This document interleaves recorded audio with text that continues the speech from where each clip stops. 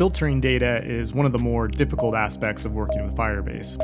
In this episode, I'm going to cover 4 different techniques that you can use to filter data by multiple values at the same time. The goal is to achieve similar results to what you would expect by using the where clause in a SQL database.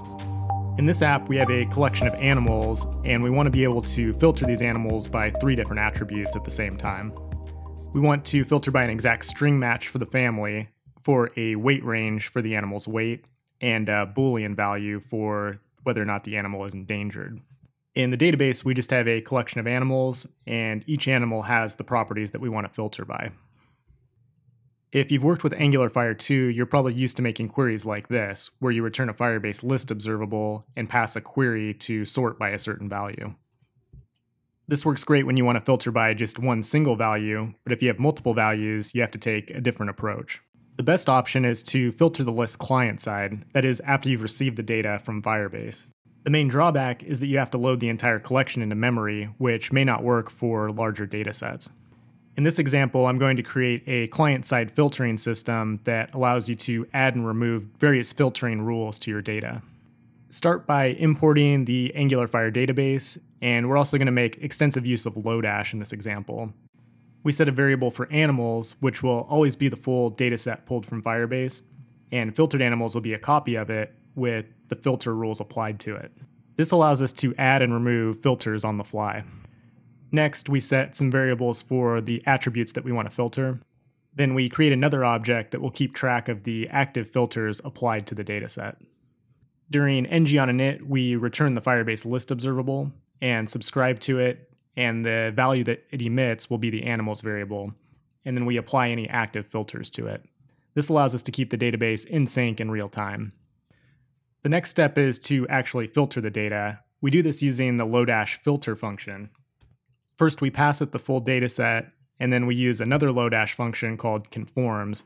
Conforms takes an entire object of functions that return either true or false. This allows us to filter multiple attributes at the same time. Check out the full lesson link in the description if you want more detail than that. From there, we can create our first filter. I want to make these as reusable as possible, so I pass a property as an argument and a rule, which is the value that that property must conform to. In this app, every animal has a family property, so we can pass it that property and then set the rule to bird, and that'll return all the birds in the collection. We can add any filters of any degree of complexity using this technique. In this example, we filter all the values that are greater than the rule. You can add any logic to this function, it just has to return true or false. In this app, we're using it to filter the weight property on animals greater than a certain threshold. And the last filter we're going to set up is a Boolean filter. This one operates a little bit different because if it's false, we want to remove the filter altogether. And if it's true, we can just return true. To remove a filter, all we have to do is delete that property from the filter's object. Now let's see how we have everything wired up in the HTML. We start by creating a select box and bind that to ngModel and our family variable in the TypeScript. Then we can call the filter exact method, passing it the family property as well as the family variable that's being set by ngModel. To remove a filter, we just see if that family variable is defined, and if so, we allow the user to click a button that runs the remove filter method. For the weight greater than, we follow the same basic process, just passing it a different variable and different property name. At this point, you might notice how these filter methods can be reused on any infinite number of properties. And to show the animals, all we have to do is loop over the filtered animals variable. Now when we go back to the app, we have a basic client-side filtering system all set up. So what if your dataset is too large for client-side filtering? The next option would be to create composite keys. The idea behind this is to combine multiple key value pairs into a single key value pair. The main drawback is that it's only really practical for up to 3 properties. After that, you'll have way too many key value combinations to keep track of. If we were to implement this in our app, this is how the composite keys would look in the database.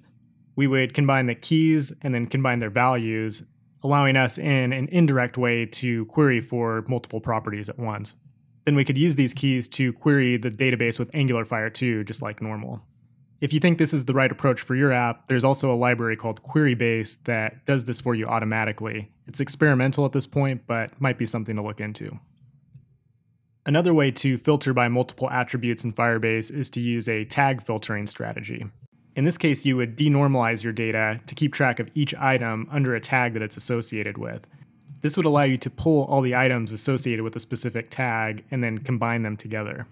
You could either take the intersection or the union of those keys and then make a query for each item individually. You could use the intersection helper from Lodash and then make requests for Firebase object observables based on the keys that are returned. And the last option I'm going to talk about is using a third-party service such as Algolia or Elasticsearch. I made a couple videos recently about using Algolia with Angular 4 in Firebase, and if you're doing a lot of advanced filtering of your data, it's usually a good idea to outsource this to a third-party service.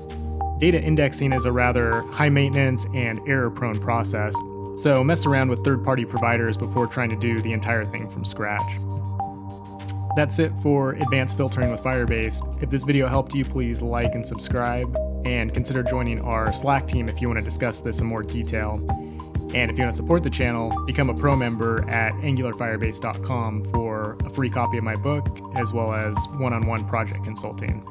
Thanks for watching, and I'll see you soon.